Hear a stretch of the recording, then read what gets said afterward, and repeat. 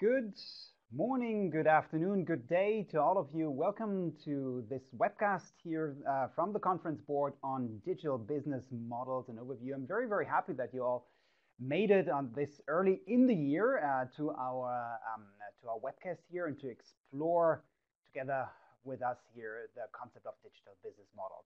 How do you participate best in this webcast? You can ask questions just in the text box below. You can ask questions during the call. We will try to answer them or maybe send later on a follow-up answer.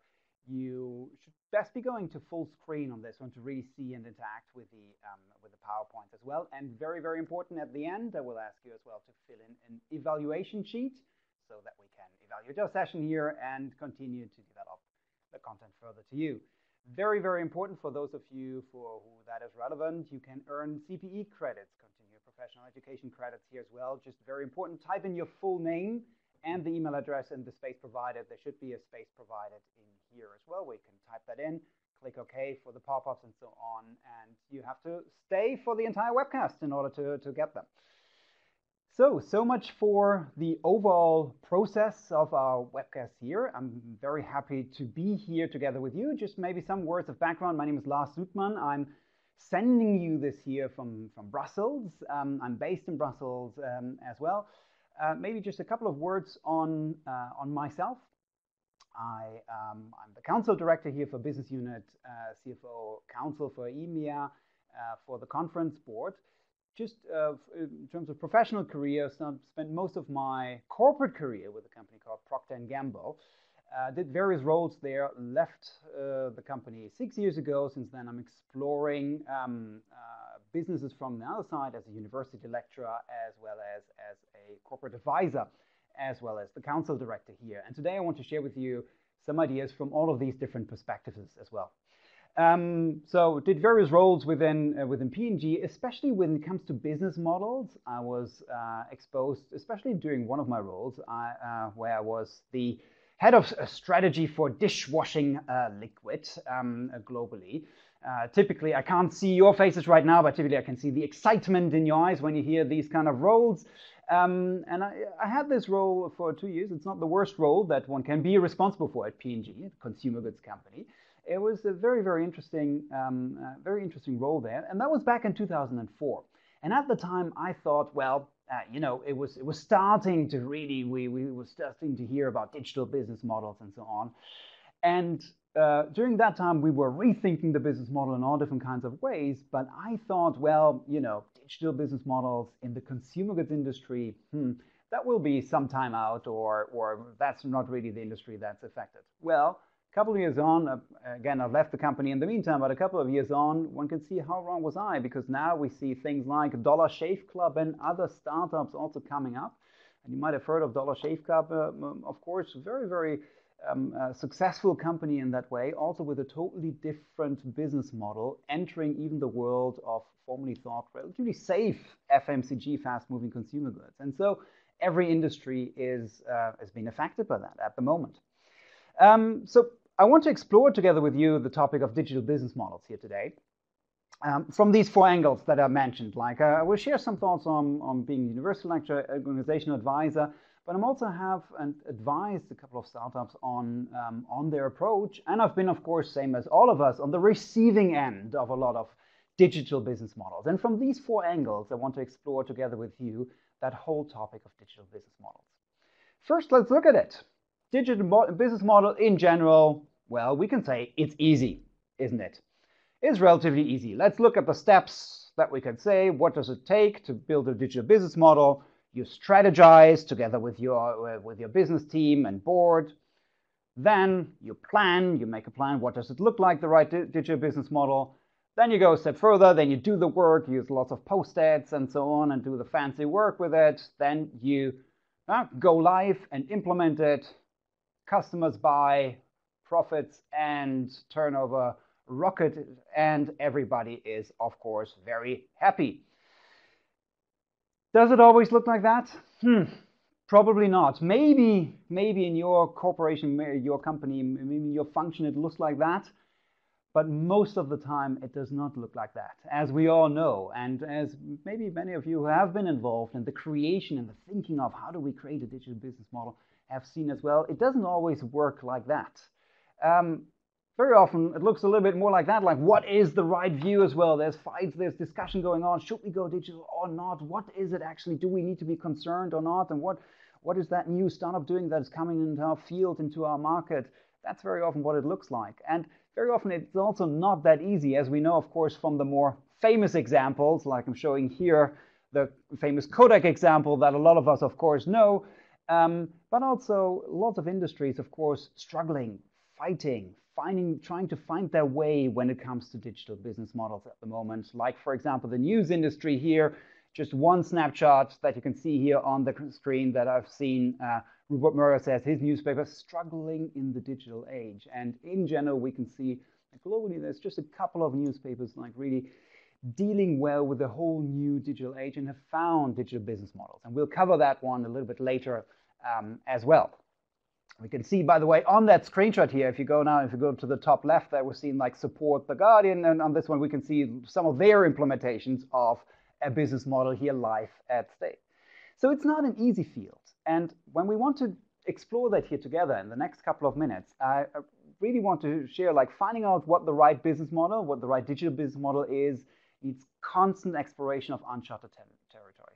That's what we're doing. There is no right or wrong. We will have to explore that together. And what I tried to do here today is try to find a bit of a systematic from both what we've seen in studies, but also in successful business models as well. How can we approach that? What is the right approach? What are some of them? What are some of the business models and so on? And the way I want to structure our webcast here today is the following. I want to look at, first of all, taking a bit of step back, digital transformation and business models. What is the connection? What is actually business models? How do we actually define that? Very important for this one. Then I want to share with you selected examples. I've brought 7 business models or pure business models that work in the digital age, and then see what do companies do actually to implement that. And then really see like what are some of the approaches towards analysis and implementation of this that we've seen both in startups as well as in corporates as well. So that's what we want to explore here today together with you. Before we do that, very, very important, I want to just briefly explore, well, where you are and where you are on the line at the moment. So if we can just briefly go in and just see all the different industries that are represented at the moment. Can I ask the technical team to just throw in a poll of what are the different industries at the moment? If you can just type your answer there so that we can just see like what are the industries that are attending at the moment so that we can get a brief overview here as well. And don't worry about nomenclature. We have all different kinds of course, industries might have presence. Look at this. So we have tourism, animal nutrition, transportation, consumer healthcare, pharmaceutical, insurance, construction, management, consulting, IT services, chemical, government. All right, lots of the retail again, financial services, professional services, technology and software, hospitality industry. We see here, even on our call, we have a very, very broad range of industries present at the moment, which is great because we'll see in a second why that is relevant as well. Can I just see also briefly, can I ask the technical team, just in terms of regions, seeing we are all calling in from all over the globe, where are we from at the moment? And I've just put the continents over there that we can see from where you're calling in. That would be just interesting to see at the moment as well. We see strong, so you can see the 7 continents over there. All right, if I can briefly ask you to fill that in. Okay, strong North America presence at the moment, and somewhere from Africa and Europe as well attending. Okay, great. Especially for those of you calling in from North America, good morning. Great that you are with us here on this early hour for you as well. Okay, fantastic. The last question that I would have for you, can we see just a brief overview, like which functions are attending at the moment? And just if you're there, so what is your function, be it like finance or maybe R&D, business, marketing, whatever it is. Let's just briefly have an overview here, what we're in, so that we can get a bit of an idea there and a bit of a feeling for that one. Okay, fantastic. We see project management, marketing, finance, R&D, organizational change management, R&D, FP&A. Fantastic. We also have a broad range there. And this is also great because we will see that digital business models, in my view, I have a finance and strategy background, now work with overall executive teams from all backgrounds, especially multifunctional teams. And we really see that when it comes to digital business models, it's really the power of the multifunctional team that needs to come together. It's not just, of course, an IT thing or a CIO thing, and not just a marketing thing of digital spending. It is a full approach. And that's great also to see here on our webcast to have all of the functions present as well. So let's jump right in. I have the first into the first thing, digital transformation and business models. For there, I just want to lay the foundation to explore the different business models that are out there. Why is digital transformation so important? I brought one study here with me that, and all of the links are on the slide, so you can do your further reading. I've brought a couple of further research elements here as well, and I found one study quite interesting and quite important here to really see, like, why is it important? Well, from this model here published in Harvard Business Review, quite interesting. The 4 states of disruption, as it's called, and what they have looked at in their study is looked at, like, what is the current level of disruption already in your industry, scoring from 0 to 1, and what is the susceptibility to future disruption on a score from 0 to 1. And they've just briefly clustered, and you can maybe find your industry as well, but they've basically looked at like 4 different fields, like what could your industry be like? Okay, if it's not yet disrupted a lot, but highly susceptible to future because of technology developments, then this is the vulnerability area that they've seen here, insurance, healthcare distributors, and so on. Volatility, already we see a lot of disruption, but there is also potential for further ones. We see that here, volatility. The area of software, other fields have already probably seen their fair share. That's why that's called the viability bucket. And a couple of areas where it seemed like, it hasn't happened so far yet. And also seeing future development, also at least like for the at least foreseeable future, not so strong yet. Like in certain areas of life sciences, certain areas of tires and rubber, and so on, not as strong yet there. Now, if we are, of course, and if we work in industry overall in these areas, then of course that should be and is most of the time very high on the agenda.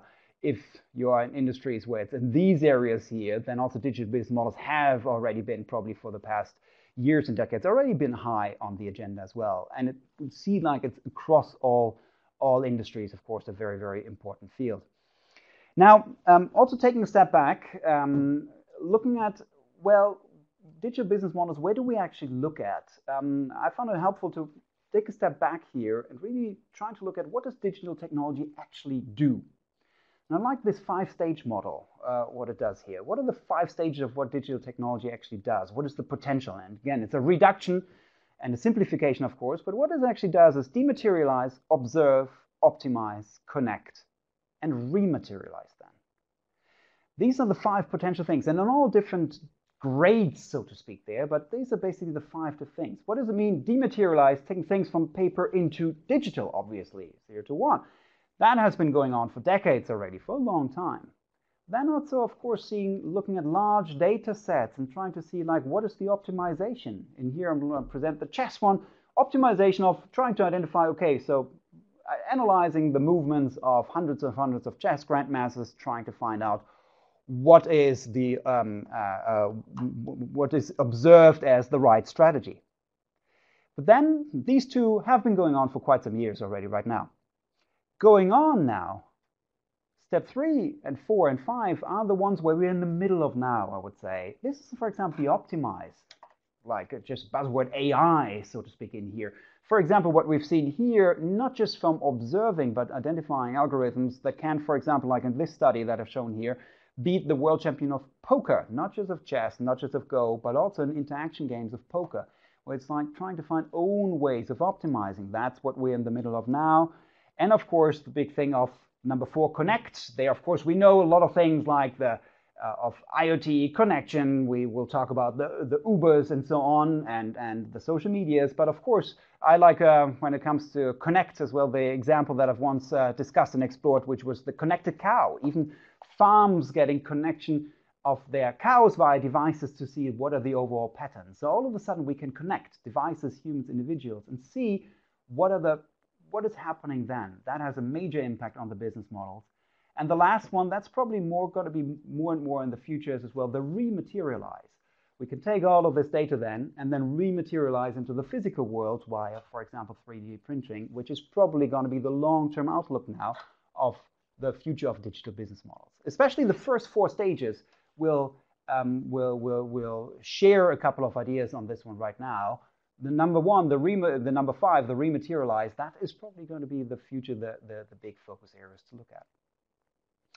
So along all of these fields of 1, 2, 3, 4, 5, of dematerialize, observe, optimize, and connect, there can new products and services and I put it there, and or new business models arise that can add or change totally the business we are all in.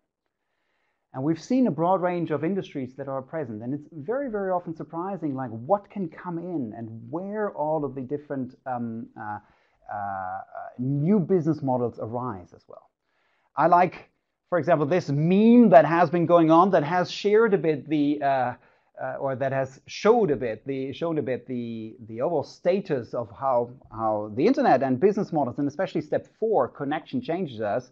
And some of you might have seen this meme here, and I really thought it's very fitting for us as well, where people said 1988, don't get in a car with strangers, basically, where the base advice in 2002 was don't meet people from the internet, because we wouldn't know where they are. And now, of course, we have Uber, where there is a collected service of, well, a car with probably a stranger that we have never met before, connected from the internet, which is one of the most valuable new business models, digital business models that we've seen in the past years.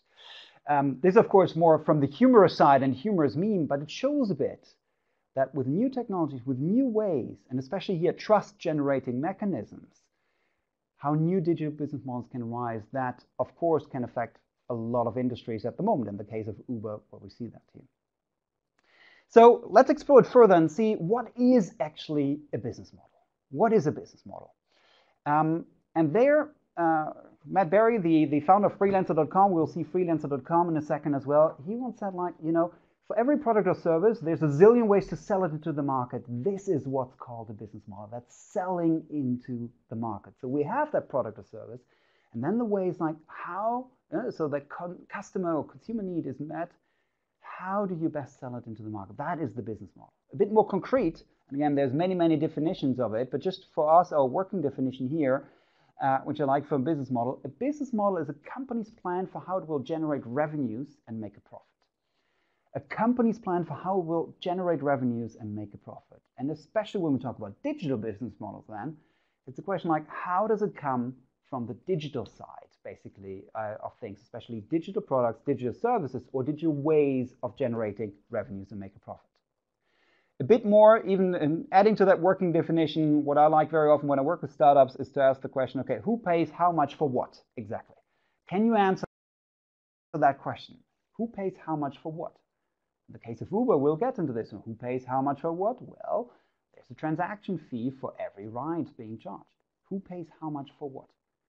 And that is a fundamental question already that we all need to ask, where, of course, like traditionally we go to, for example, we go to a supermarket and buy something. So the consumer buys at the cashier, pays the retailer money. All right. Or a classical B2B transaction. Well, the one manufacturer sells that good and the other person ships it and the other person sends it over. Okay, that can work well, but there's new business models arising, and that's what I want to explore together with you.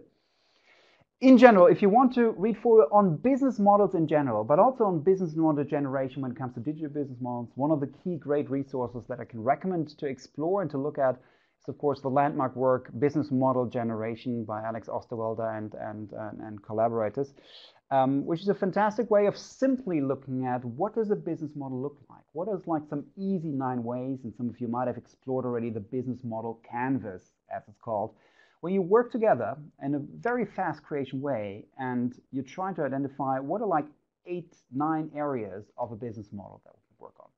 So as a follow-up resource, I can definitely recommend that for you if you want to, on the general topic of business model, if you want to identify further. Where does now business, because the whole thing, whenever I dive into the whole field of digital digital transformation, digital vision, digital creation, and digital business model, there's lots of terms that are being thrown in. And I think in general, we are in the field of exploration with this on this journey for a couple of years now. But in general, there's sometimes some confusion. And what I like to approach it is as well is to look at the whole field of digital transformation from two different angles. A company can and could have a total digital vision, but most important is to look at two different fields. What is external value creation? So what can we create the value? Where can we create the value from the outside? So what is the interaction with our customers and so on? What are new digital products, business models, digital business models, and digital value creation that we can have? And what is internal value creation? That's very often also, of course, a big part of all transformations, which is all of the things like robotic process automation, new tools, new apps, new software, data optimization, and so on. The internal value creation can really optimize the company's processes internally. External is the view to the customer. Now today, I want to really zoom in on that whole field of the external value creation and share a couple of examples and views and so on that side and feel how to analyze that. So this really is the digital transformation and business models. Business models, companies or business units or startups plan on how to create revenues and profits, basically who buys what and so on for it, on the whole field along digital transformation. So what, especially from the field of connect, observe, and optimize, that's what we want to look at. And what I want to share now is a couple of selected digital business models for this one. Really explore that together with you.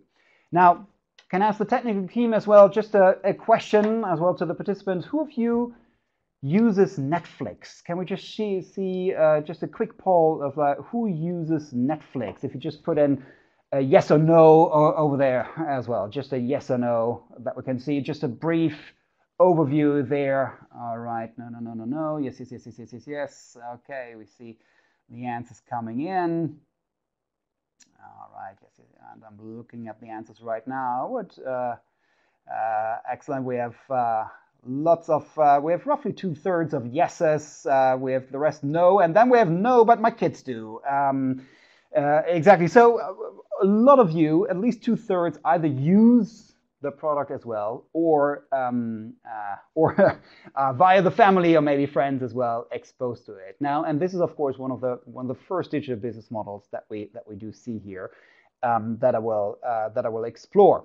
I've added a couple of links for you to further dive into this if you want to really study this a lot further there. But the first business model with Netflix that we've seen is what is called the subscription model. This is a key business model that, especially in the case of Netflix, but also in a couple of others as we'll see, is one of the key business models that works well. Who pays what? You pay, all of you who use Netflix at home will know it. You pay a monthly subscription fee depending on your option there, and you have unlimited access. And why is that different from before, from all the blockbusters and so on? Well, because of digital technology can endlessly connect and reproduce. It's not limited by DVDs or VHS cassettes and so on anymore. So it's a subscription model where basically the limit is getting as many subscribers in to fuel the next step. Dollar Shave Club is also a bit of a mixed model, but also a subscription model. You subscribe for shaving blades, so to speak, for a month, and then it gets regularly shipped to your place then, and you subscribe there once. It's one of the key business models that's out there, what is called the subscription model. We'll come later to ecosystems, but also Amazon Prime, for example, is one of the key, as well, subscription models that we have. The great beauty of it, of course, from a business perspective is you have reoccurring value once you've locked in, once you've gained the customer, so to speak. The chances are high that you need to keep engaging the customer, but it's a reoccurring cash flow streams as well. That's why a subscription model, a key model for engagement, and that is very, very much thought after. But it's not the only model, of course. We've also other models, and I really want to explore the really 7 different models together with you to really see how can that be built into a total strategy then. So what else do we have? For example, Udemy. Some of you might be using that, some of you not. It's one of the leading online learning platforms. Who really here, as you can see, that was a snapshot from this morning from the page. It is a learning platform for online courses. What you do there is you don't subscribe there. There are also options and other ones who subscribe sometimes, but what you do there is like you pay per course. You have lifetime access because, again, it's digital. There's no product and so on, no library and anything involved. You have lifetime access, but you pay per course. And that is what, of course, what's called the pay-per-use model. The pay-per-use, you try to identify how much is roughly the value, the cost for this one, and then people buy the one thing. The other examples that we see there as well, quite a lot in the digital world, is digital courses, ebooks, learning material, and so on. All of this can be pay-per-use. Also in the newspaper industry, on the news industry, as we would better call it now, it's used sometimes if you pay-per-view of an article as well. Also that. And we see already here, and you see the combinations of this, especially if you talk about news, how the industries are especially the news industry, is experimenting with all of these different kinds of models as well, because they need to see, like, where it used to be a pay-per-use or a subscription model with a physical newspaper all of the time. Now they need to see, like, how can we replicate this, of course, as well in the digital world. Next one that we see, of course, is the big one that is in the news all of a sudden. That is the big digital model as well, which is called the free model. The free model, of course, isn't free per se, but it's on the first glance, of course, it's the free model. What is it? It's the use of Facebook, which is free. The use of Instagram, which is free. The use of using Google is free. So Google, Facebook, most of the news sites, of course. But of course, as I said, within this business model, of course, is if you don't pay for the product, you're the product, so to speak. And that is, at the moment, that is what is key, of course, of this one. So the question is, how does it pay in terms of profits? It's, of course, to understand a lot for you via advertising, via monetizing, so to speak, the way. And that can be simple via news sites, via, of course, the advertising rates, so to speak, down to optimizing, understanding behavior, all of the things that we have read a lot about at the moment about Google, Facebook, and so on at the moment. But this is fundamentally the quote-unquote free model, especially in the case of Facebook. Then via advertising results and so on, you are for free, but you have third parties pay for it as well. And especially like the Facebooks and Googles have optimized that a lot. Then we come to something that has really become very much unique, a unique business model per se, because you can argue all the three business models before also were in the physical world. Now we see also 2 or 3 that are really, really unique to the digital world. And maybe some of you are using LinkedIn, maybe some of you are using Spotify. If yes, you have come across one of the key business models of the digital, of the news world. What is that business model? It's, of course, called the freemium model. Freemium model. It's a word combination of free and premium. And examples for this, just click here, examples for this are this: Spotify, LinkedIn, Evernote for some of you who might be using this one. What is the idea? The idea, Dropbox is another one if you're using that. All of the a lot of the late unicorns or very, very high valuation companies, a lot of them have this freemium model. What is basically this model? It is the model where you have the potential to sign up for free, as in Spotify, LinkedIn, and so on, but you don't get the full experience. But you get a nice enough experience. But then there are some special features, of course, involved in this one. And if you want to unlock those, well, then you have to, depending on the model, you have to subscribe, or you have to pay per use and so on. But most of the time it's then subscribe for an upgraded plan. And of course, the business model works like that from a network effect, that you try to have as broad as possible free base, which you try to run, and you live off the very often single percentage group that actually does the paid model. But because of the whole network reach, because of the brand awareness, you can actually make this work, which will come to analysis later on. This is one of the absolute fundamental models also, where we see how people interact, how companies interact with their user base, creating a huge group of users, of fans who interact, who exchange and so on, and then have a premium experience as well. And that is, especially in the case of LinkedIn, has become like a very, very interesting model, so to speak, for them as they target on business professionals. That was one of the key things that kept also there. The drove revenue as well as the profits for them.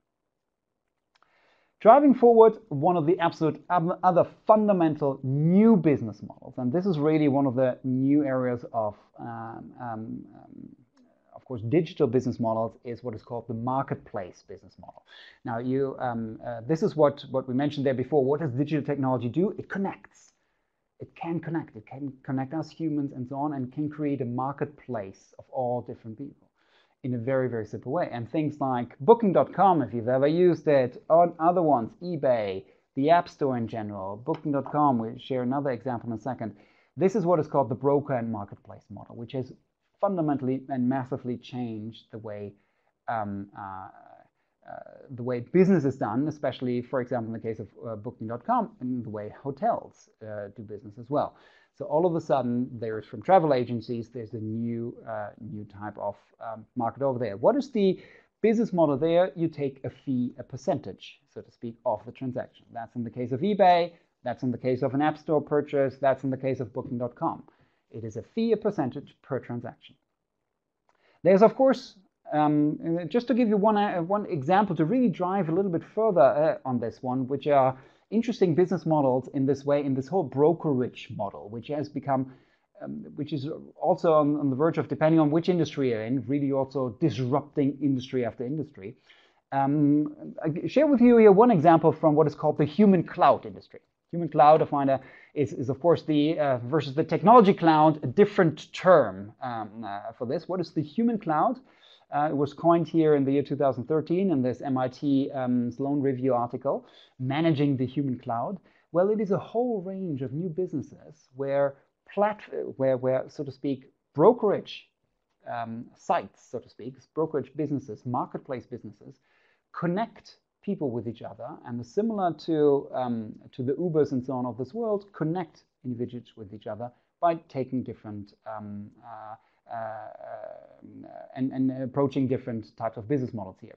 How do they connect? For example, some of you might have worked with Upwork or Freelancer. Freelancer.com or Upwork, similar sites exist and so on everywhere. What do they do? As a freelancer, somebody who does web design, for example, or design in general, or programs, or translation services, and so on, any kind of freelance services, you can sign up there and create a profile. If you're looking for these kind of services, well, you can go on the site and search for it. And then you have the same as in the Ubers and everywhere, you have the trust indicators of ratings, and you see like, who's doing that job? And what, for example, an Upwork and Freelancer do, and that is their business model, they try to match. You post, you have a job, you say, I have this small website that I want to have designed, or I have this small programming job. You post it there and say, hey, I have this small programming job. Then people can go on and say like, okay, I would like to work from it, I would like to work from it. And then you, from all the people who applied, so to speak, you can choose. And from that transaction fee, an Upwork or Freelancer would take, again, a 2, 3, 4% of that transaction fee. So that is their business model, basically. So that's what they would earn. Interestingly is as well, like how also in this brokerage or marketplace way, like a different business model emerge as well that are competing with each other. For example, a great example for this one is 99 Designs. 99 Designs is different as they say like, there's no competing over price here. You have a fixed price, dear customer. You go to a website and you can say whatever package you want. You can say like, okay, for example, for $999, a complete new design for your business. Once you subscribe to this one, they send it out to different designers to pitch. These designers then pitch for this business internally, so to speak, within 99 Designs. And once you are satisfied, so to speak, until you're satisfied, they will continue to work on this one in different fields and then get paid on different tiers as well. So the individuals, they get paid. Ultimately, again, the business model is similar. Like 99 Designs keeps a cut, a share, of course, of this, but what it turns over to the freelancers. But the model is slightly different in terms of price mechanism and how it's found. And this is where we can see like all different kinds of numerous different ways on this one. But in the end, if you look at it, overall, it is a marketplace view of a digital business model, one of the most prevalent digital business models out there. Then, of course, I call that 5A a special one. What, of course, is also part of the market and brokerage business model is part of what is called the access over ownership model. Joko Dron have called this the access over ownership model.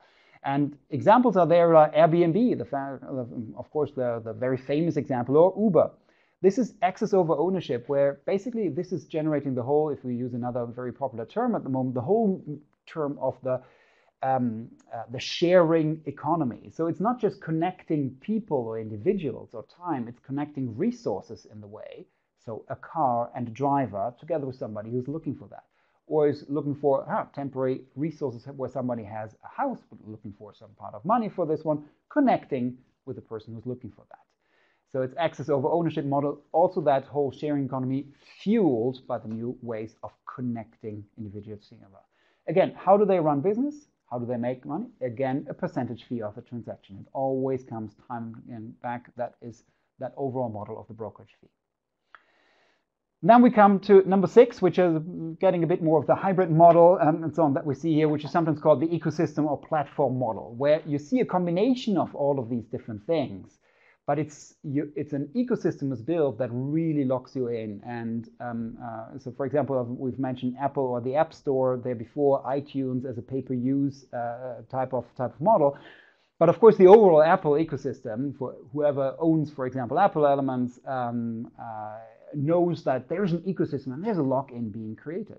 Same for Amazon. Amazon has a combination of the different ones, but it's an overall ecosystem that is being created. Same for Google, ecosystem products that really locks you into that one, which is like a kind of a meta business model as well that really makes it very hard to leave once you've chosen this one, which really banks on that path dependency. So it's a combination of the different business models there before with that additional lock-in that you have.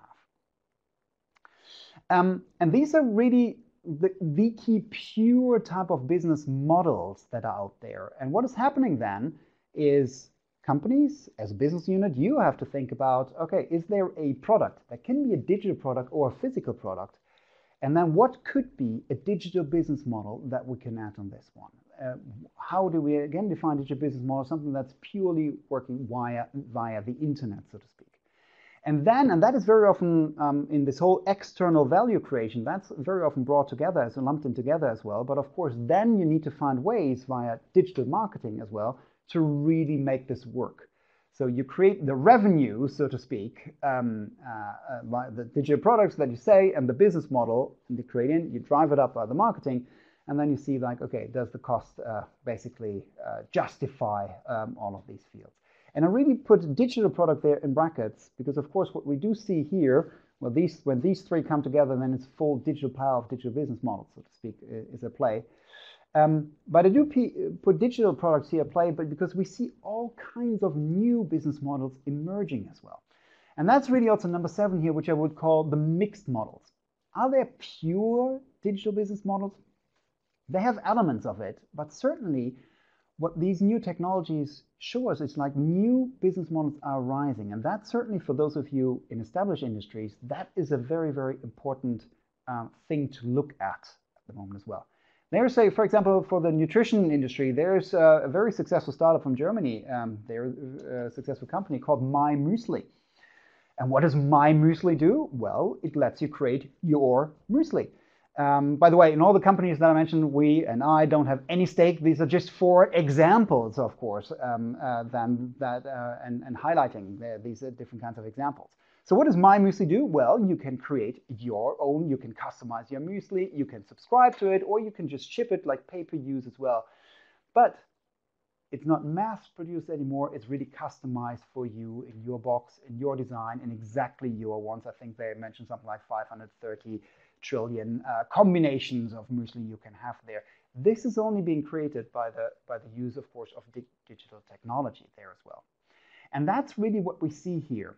It's sometimes called the rainforest phenomenon. Now, what you do see here on the screen is not a rainforest, but more a dumbbell, but it's the same thing. It's the phenomenon that digital business models create, and that really, for those of you who work in established industries, Fortune 1000 is really creating the challenge. Why do we need to look at digital business models? Why is it called the dumbbell or rainforest model? Well, like in the rainforest, there's a large top over here, a top, and a bottom where things grow. In the middle, it's a bit less, so to speak. Same as a dumbbell. There's a large that stands like this, that stands vertical. There's a large top and there's a large bottom. And what does that mean in fields where digital business, what we've seen there before, becomes valid? What we see here is a large concentration of very, very few top players who winner take all, so to speak, take a lot of the business and a lot of the market share. But at the same time, same as in the rainforest model, so to speak, on the ground, we see a huge bottom end as well, where things like My Muesli can pop up, which are, by definition, this is not most likely going to be the next $500 billion business, but it can be a very profitable small business as well. And that's really what we're seeing here a lot with digital business models and with the developments that we've talked about. These businesses enable large companies, especially via this ecosystem platform model, to become very, very large and take over a lot, and a lot of smaller players to take on more and more small niches. What, of course, for the middle is important. What do we do now? How do we actually incorporate this? How do we react to this? How do we analyze and so on further our business models? And that's really what I want to spend in the last part of our webcast here on, to really see how can we analyze and how can we implement that further? How can we maybe look at some of our fields? And I can already tell you now, it's not an easy, for all of you who have been this, it's not an easy, okay, bam, here's our digital business model, but what can we learn there and what is the startup process, basically, that we very often see? So that's why I want to move now to the last one, analysis and implementation. How do you, especially if you're responsible for parts of understanding a digital business model, if you contribute for it, or if you're responsible for developing that business model, that digital business model, how can you best do that?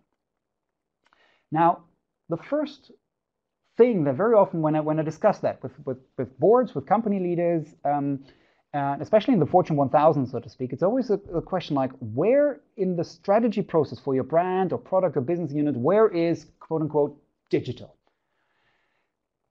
Where is digital? Where does it have to be? And there is, in general, two different kinds of camps. There is, number one, the camp, there should be no digital strategy. Digital strategy is a misnomer in general. What people say is like, well, ask Google or Facebook, what's the digital strategy? They might not have any, because that is the strategy. There should not be any digital strategy at all, because that is, it's an enabler. There should be a strategy. And then there's another camp, and that's it's all about digital, forget everything else, so to speak. We need to talk about digital transformation, digital vision, digital business model, and so on. Well, how do I've seen, especially good companies approach it, is in a certain way. First of all, I'm not in the camp like there shouldn't be any view on digital strategy. It's all about strategy, it's all about focus, and then the rest fits in. I don't know. Because here, Ben Thompson from Stratechery actually coined that very, very nicely. He once said, like, you can't ignore, in any business field, as we've seen there in the beginning, you can't ignore the internet, so to speak, anymore. Why? Because the internet can add a 1 or 0 to your strategy formula. And as we all know, what happens if we add a 1 or 0 to a formula? Well, if we add a 0, the whole thing can get to 0. So ignoring the whole thing, saying like, well, no, it's just a small sidebar, doesn't really work. But what do we do differently? And that's how really try to work when we're trying to develop, like, where does a digital business model fit? Is really trying to understand for your product, brand, and so on, the two fundamental strategic questions, like, where do you play and how do you win? This is the fundamentals of strategy. Where do you play? What is the market and consumer that you want to address? That you have to identify. First. And then, how do we do that best? How do we win? Here, the whole question of digital business models kicks in. Digital business model for me is mostly a how to win strategy. How do we win best in there? And that's extremely important, because that's like as a starting point for the multifunctional teams. That's really to look at first, like, who do we actually serve and how do we best go around this? That is the fundamental question. So if we start to analyze which business model to choose, where do we start? Well, we start fundamental. We take a step back. As Tim Elliott says, like, if you don't know where to start your digital transformation, begin with your customer journey. If you don't know where to start with your digital transformation, begin with your customer journey. What does that mean? What is a customer journey? A customer journey is fundamentally taking the market that you're in, the typical customer, and trying to see what is the journey of that customer. What are the different touch points that he or she or that company that you're working in? What is the journey that you're walking through? And customer journey modeling, for me, for all of the functions who have been in there, especially R&D, finance, marketing, IT, should be a fundamental toolkit and skill development tool in everybody's skill development. Understanding how do I map and match a customer journey. Here, this is just an example, and you can read on and so on further on this one. This is just a quick example from a car scheduling area. Car scheduling, so if you have a maintenance, basically, so you know either the car breaks down or you have a scheduled maintenance, then you make an appointment, or you don't, and the car breaks down. Either way, maybe you get connected then to your car maintenance store, you get back in, you're there, they repair it, they might tell you, okay, the car's ready, then you pay somehow, either physical or it's directly via the app, and then maybe then you schedule directly the next appointment. And that is a quick, very, very simplified overview of touch points of the customer journey of somebody who wants to have car repair and car maintenance. The key question there is, and what you start doing when analyzing is, the market where we're in, what is the journey of that customer? And especially, where in the journey is that customer happy or unhappy? We go to the fundamental things like going back, Blockbuster, or where you had to go to a movie store to rent a DVD or VHS at the time as well. Where were you unhappy or not? Well, some of us were happy to be there in the store, but if you had to go back again, and sometimes I remember the times where you had to go back and pay a late fee, and if you didn't, you got a massive fee charge. That was not much a customer touch point where people were very, very happy. So what great startups, great entrepreneurs, but also what great business units should do is really map this out and identify where is our customer happy, where's the good song, and where might be some pain points, and where could we leverage maybe a different way of engagement? Where could we leverage a different kind of business model maybe, and where could we test as well? And that fundamentally, I've brought here another meme that I think summarizes quite a lot. I'm not sure if I'm 100% agree with all of these statements, but it summarizes exactly that point here. Very often we say digital technology destroyed some industries. Well, as you can see in this meme that some of you might have come across in social media, that might not always be the case. What it says here, Netflix did not kill Blockbuster, ridiculous late fees did. Well, maybe we can argue about this, but this really drives home that point. Uber did not kill the taxi business, limited access, fare control, maybe trust questions. Killed it, strong word. Now, so the whole point here in this meme was technology by itself is not the disruptor, not being customer-centric is the biggest threat to any business. And I think that is fundamentally, where do you start with the business model analysis? Fundamentally map and analyze and create literally maps like that we've seen there before for every step of the business. What does our customer touch point look like? And then seeing where can we add maybe some of these digital business models and so on that we haven't seen there before. Yeah, and how do we do that then? And I want to share with you just some examples or one example more in depth there. How do you really then start to analyze there? Because then a full-fledged digital business model that really addresses all of these different elements of touch points basically has often a combination of these pure business models. We heard that before. We have subscription. We have pay-per-view, we have percentage fees, and so on. Very often then, depending on the business, you might have a different combination in there. And just to share with you one example here that a lot of new sites are now starting to explore with, but also at the bottom end of the dumbbell, so to speak, or the bottom of the rainforest, a lot of experts are now also exploring with for their digital strategy. Called sometimes a funnel strategy as well. Where people see like, how can we leverage different parts of digital business models? And some of you might be listening in to one phenomenon that has grown just recently massively, which is podcasts.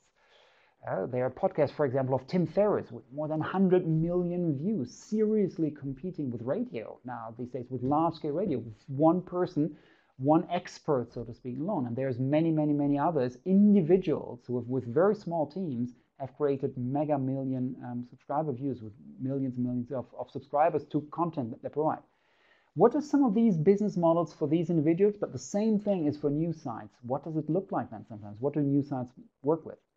Well, step one is provide a lot of free, valuable content that people say like, hey, I want to be part of this one. You remember the free model, and maybe turn that into a freemium so that maybe a small percentage subscribes as well to get extra benefits.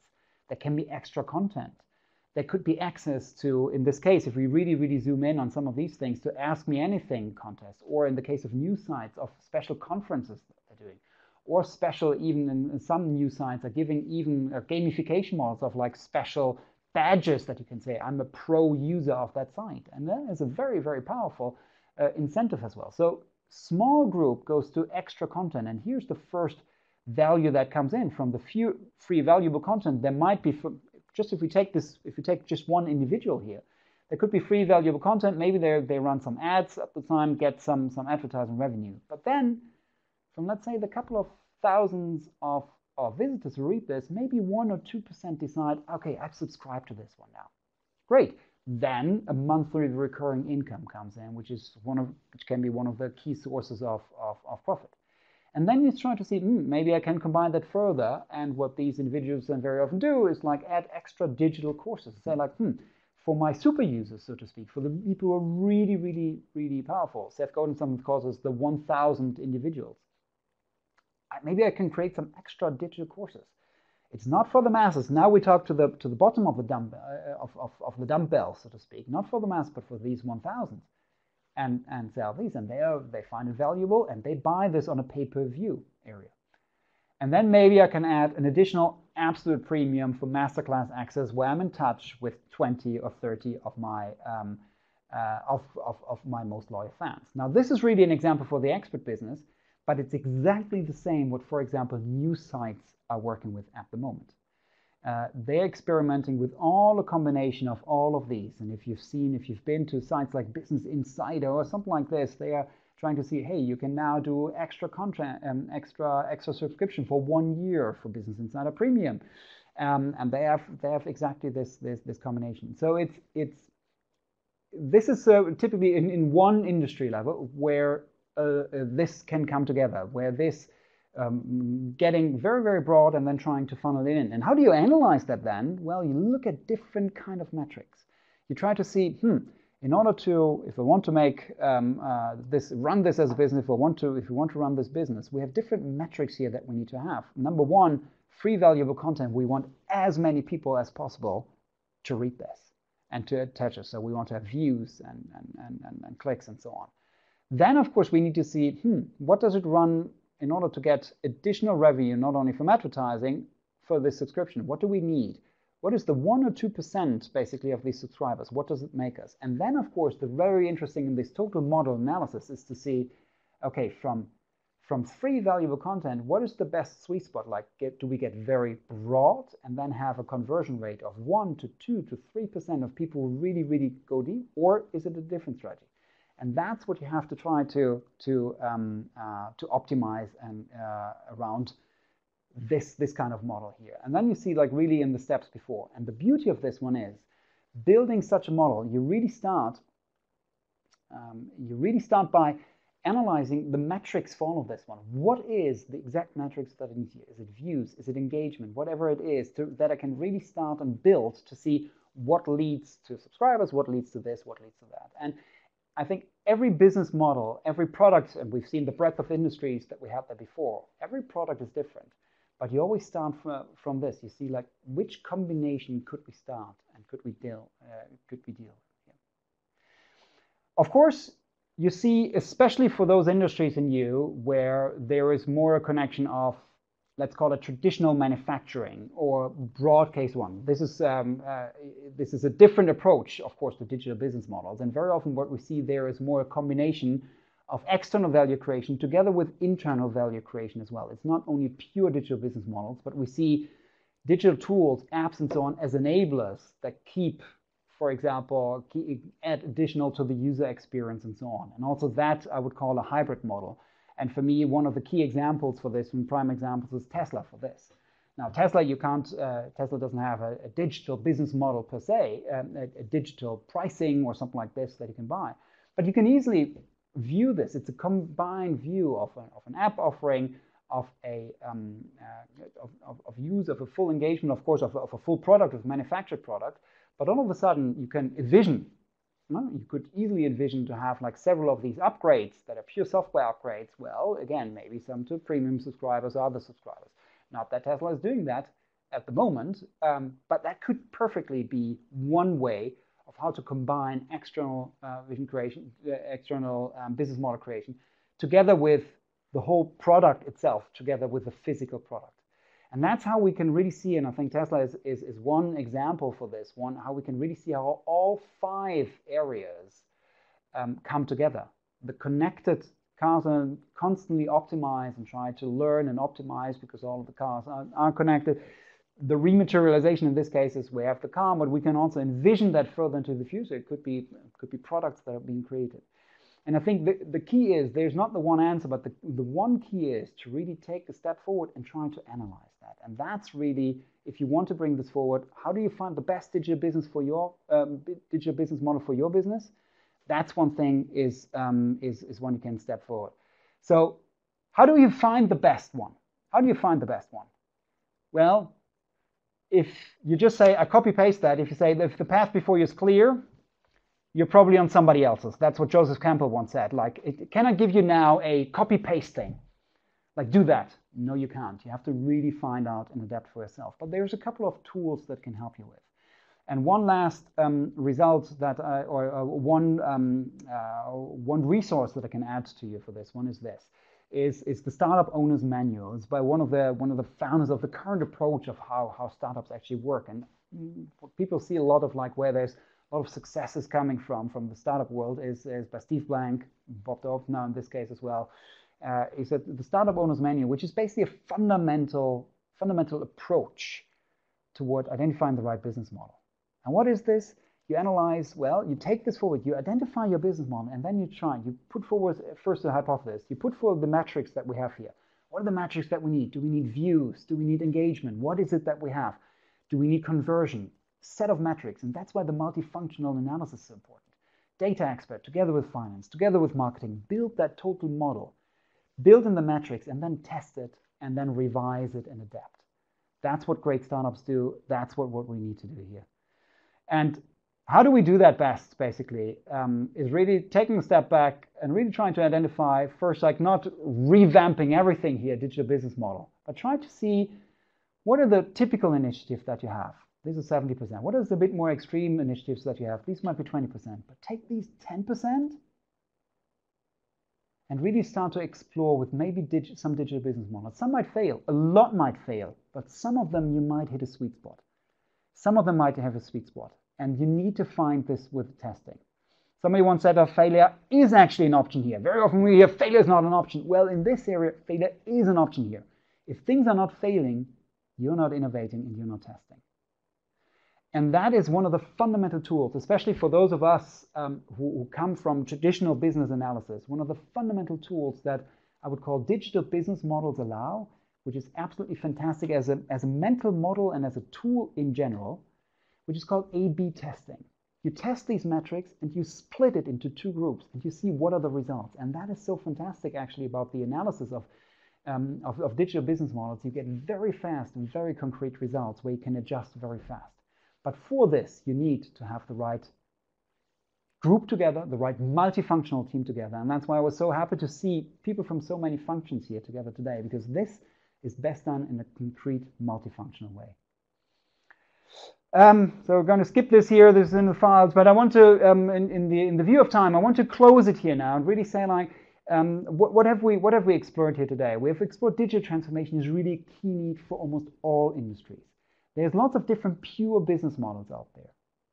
If you want to find your own, get together with your multifunctional team, start together your model, how you could use maybe some of this, who pays what for how, try to implement some of these things, and then test and iterate and so on and see what. But especially also constantly monitor, might some of the other players from this view come into this field, because that is this day and age that we're working in, but we can actually, if we constantly work this, if we constantly employ these methods and models, I think in all industries, we can drive also our business forward, and we could also maybe potentially thrive in the digital business world of the world. With that, I want to end the podcast. If you have any questions, send them over to us. Maybe I can answer them also by email and so on. I don't want to take more of your time here as well. I just want to urge you to do one thing. We can continue the conversation via email, and I would love to continue that conversation, but especially I want to also ask you to maybe spend 1 to 2 minutes more time to evaluate us digitally, of course, not as part of a digital business model, but to evaluate us, because also here in terms of learning, getting access and so on, that is one of the key things that we want to do, of course, as well here. So with that, thank you very much. I wish you a good day, a good rest of the day, a good rest of the morning for some of you, good rest of the day. If somebody from other time zones still moved in, good evening, a good start for the new year as well. And hope to see you as well for some other